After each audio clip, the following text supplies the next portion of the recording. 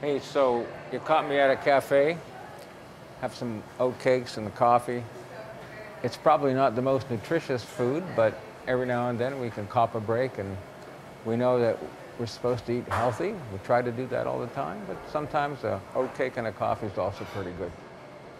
Listen, I'm going to talk to you a little bit about what happens when we're not eating very healthily. Not just not eating very healthily like eating a Big Mac now and then, but having problems with our eating. You know, we are all concerned about what we eat, what kind of food we eat, how much we eat, what it does to our bodies.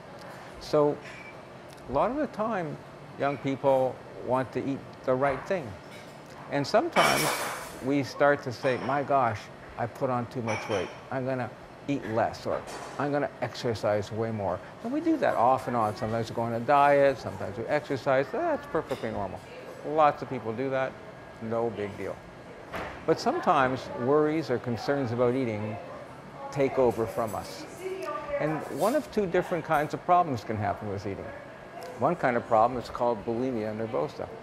And then if that kind of problem happens, the person starts to eat large amounts of food, like a bucket of ice cream, a bag of potato chips, a bucket of chicken, 4 or 5 pieces of bread, a couple of sandwiches, lots of drinks, all at one time. And you feel this incredible urge to eat as much as possible. You eat and you eat and you eat. And when you finish, you feel, oh, that was terrible. You feel like, I'm guilty. I shouldn't have eaten all that. Sometimes you just throw it out. And that becomes a big problem. And that's called bulimia. It's a difficulty with eating, and it can be helped, but the only person that can get help for that would be you. You know if that is a problem for you. Other people won't know. Another eating problem is called anorexia nervosa, and that's when you think you're really too fat, but you're not.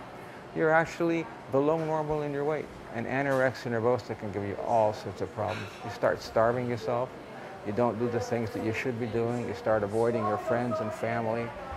It's not good for you. It's unhealthy. We don't know really what causes eating disorders, but we do know that there's good help for eating disorders. So if there's a problem with your eating, if you think that you're eating way too little, if you think you're eating way too much in terms of binges like bulimia, go and talk to your family doctor. Talk to your parents. Talk to your teachers. They're there to help you.